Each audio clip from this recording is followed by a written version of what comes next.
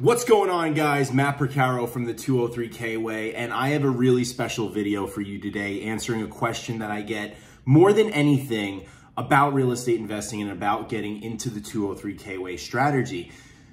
The biggest fear people have is finding deals in their market. Everybody feels like their market is too expensive. There's no deals in their market. Their realtors tell them that you can't find a deal in this market. You need to pay for over asking.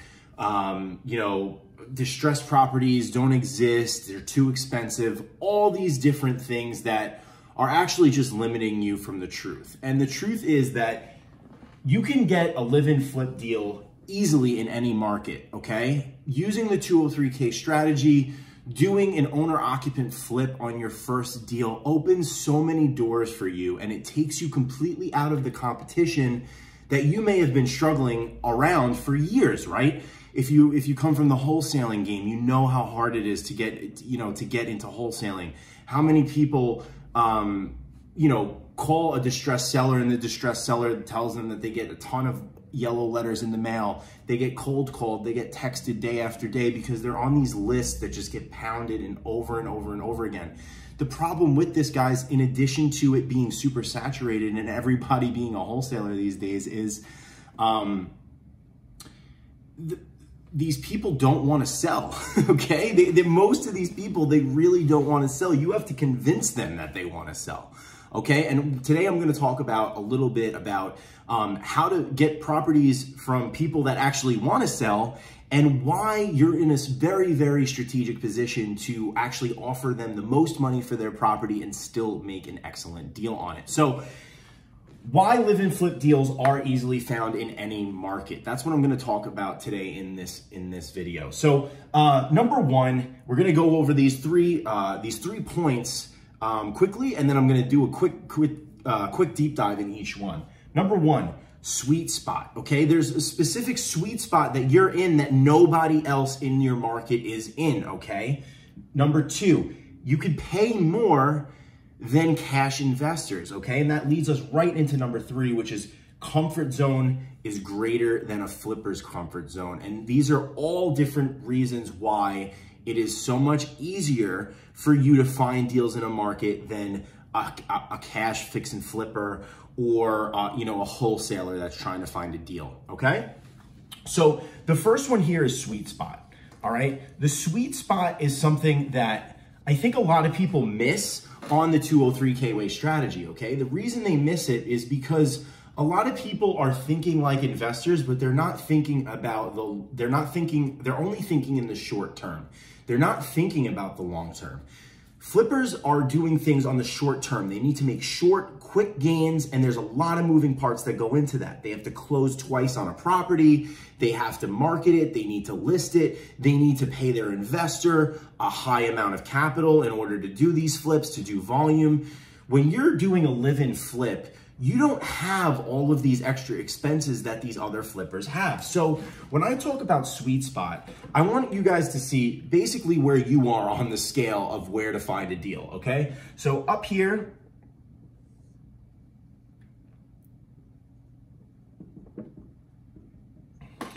up at the top, you have retail buyers, right? Johnny and Sally, they want to move into a property. They just had a baby. They want to move out of their apartment and they want to go into a house, and they don't care if it's a deal. They just want to go into a house that they love because, they love the garage and they love the way the front window looks and they like the front porch, and they buy strictly on emotion, okay? Emotion, all right? Then down here, you have the flippers and the wholesalers. Now, these guys are trying to get the absolute best deal based on numbers. They are looking only at numbers. That's the only thing that they care about, and their numbers are everything. They make or break your deal because everything they're doing is basically accounting. They're running a business down here, okay? Because they're running a business, they have so many extra costs. Now, if you're just trying to get started in real estate investing, you're just trying to break your way into this game, you don't need to run a business yet. You just need to get that first one that is going to eventually grow you into a business. But on the first one, we want to make it easy for you. We want to take you out of the competition with the retail competition, and we want to take you out of the competition with wholesalers and flippers. Now, wholesalers and flippers, they typically can't get things off of the MLS being where the real estate agents list all these properties, right? It's anything that hits Zillow, basically. Anything that hits Zillow is going to be something that already is not priced at a point where wholesalers and flippers can profit.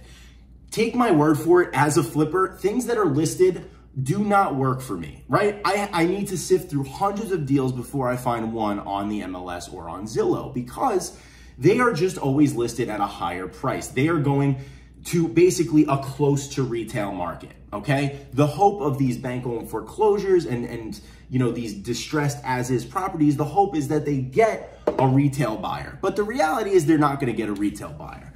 What they're getting is they're getting renovation loan buyers. Now that's where you guys fit in, okay? Renovation loan buyers, you are able to pay way more. You're able to pay way more than wholesalers. You're still not gonna pay as much as retail because you're making a smart decision. You don't wanna be a schmuck and pay top dollar for a property. You're trying to start your real estate investing career, start your career in building wealth, building generational wealth for your family, and you do that by creating equity by way of doing a 203K loan or a live-in flip or a renovation loan. Now, because you don't have the wholesaling fee that goes into it, you don't have to close twice on a property, you don't have to stage the property, you don't have hard money costs involved, you don't have you don't have to pay commission twice.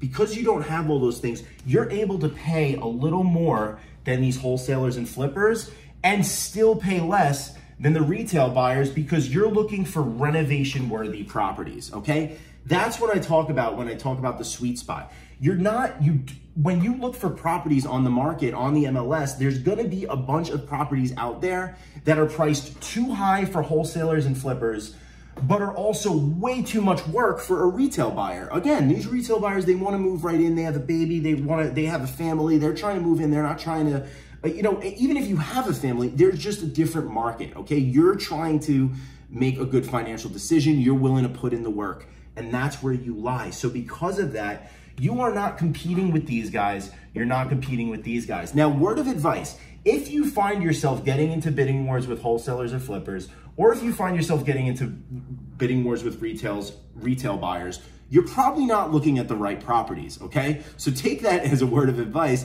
That is a big red flag, okay? So the next thing we had was,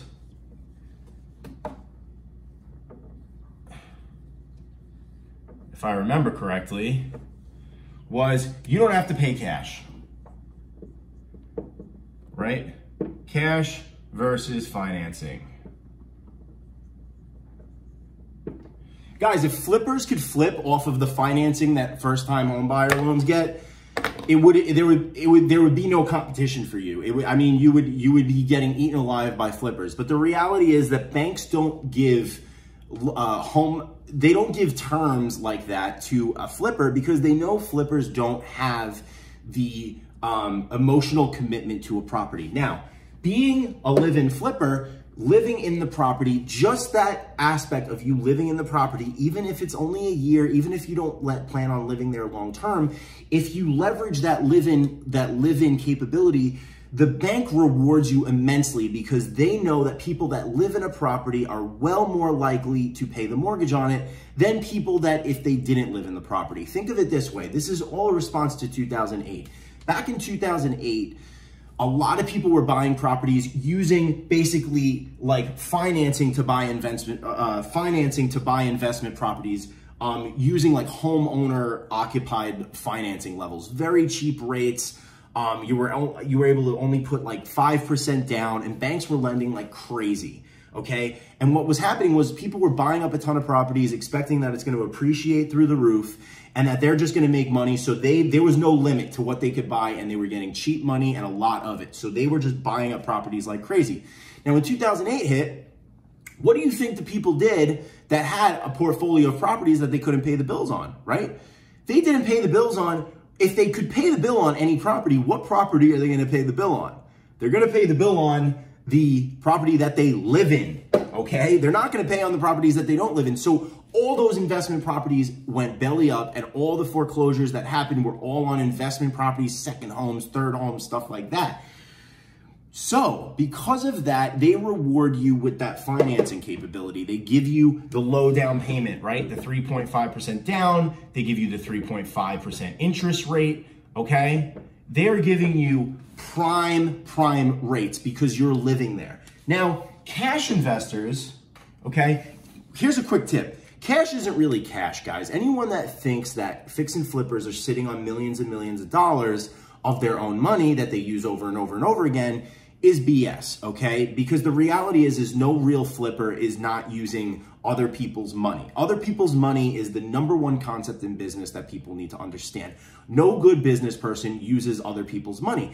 And it's not even for reasons that they don't want to risk their own money. It's for reasons of you can't run a business unless you are using financed capital, unless you are using other people's capital. Now, so cash is still not really cash.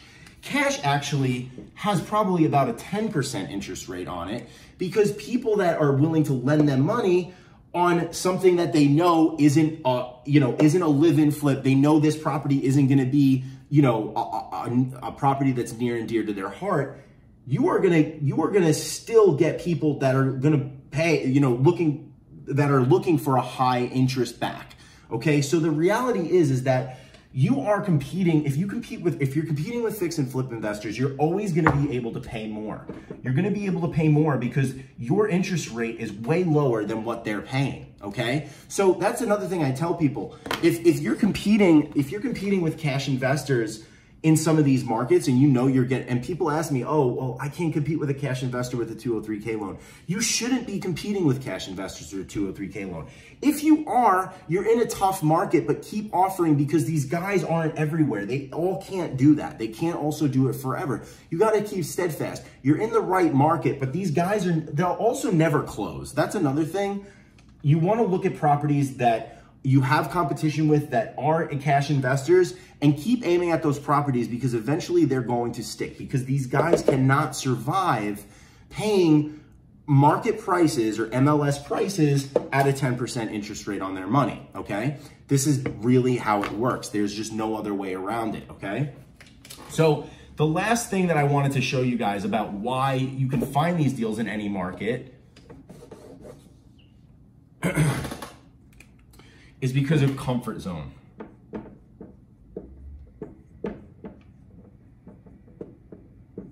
Okay? Comfort zone. Happy.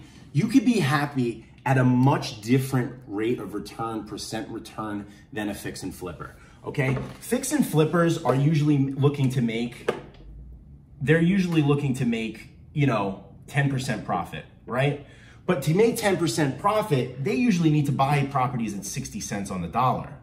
Okay? They need to buy their properties at 60%, okay? Because they're only looking to make that 10%. What they don't tell you is there's about 30% in here of holding costs,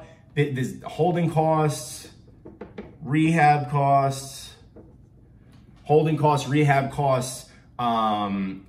taxes.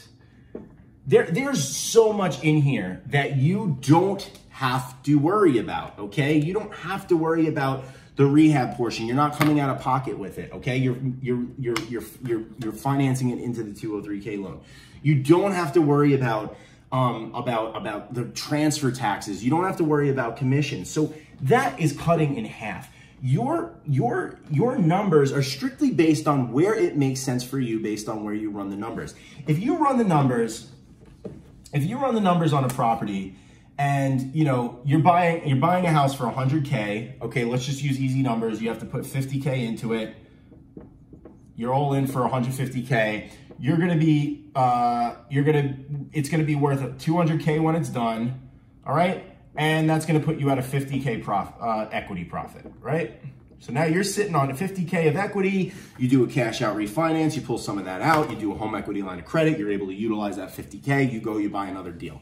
Now, on a regular fix and flip, that 150K versus the 200K, guys, there is so much in here. There is so much in here, in between here, that a fix and flipper is gonna have to pay in order to make money on this deal.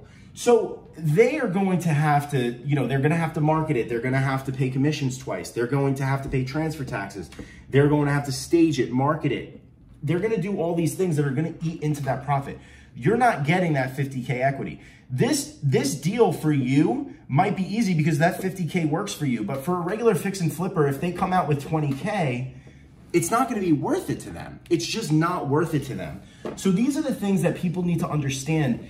It's so much easier to find these deals in these markets, guys. It's so much easier to find these deals in these markets because you are not playing in the same sandbox as a fix and flipper. You're not playing in the same sandbox as a retail buyer. You're playing in a very unique sandbox, which is MLS deals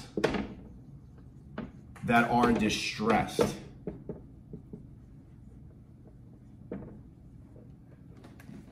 People often say deals go to MLS to die, right? And as is, a distressed property goes to the MLS to die, right? That means that no wholesalers, no super busy fix and flippers are out there to pick up the deal before it hits the market. And retail buyers aren't going to touch it because they don't want a property that they can't move right into. So you want to look for these deals, and they're everywhere, guys. And there's I shouldn't say no. There's much lower competition than if you were fighting against a deal, a wholesale deal from 5 different fix and flippers. And it's, different than a retail deal where you get into a bidding war with a retail buyer that's looking to move in. So if you focus only on these distressed properties, not only are you getting a good deal that you're going to build equity into, you have less competition there because people aren't playing in that sandbox. Guys, I'm Matt Percaro from the 203K Way. I hope this really reveals to you on why this strategy is just so much more effective and such a better use of your time than a lot of other different ways to get started in the real estate investing game. Hope to see you on the inside, and we'll talk again soon.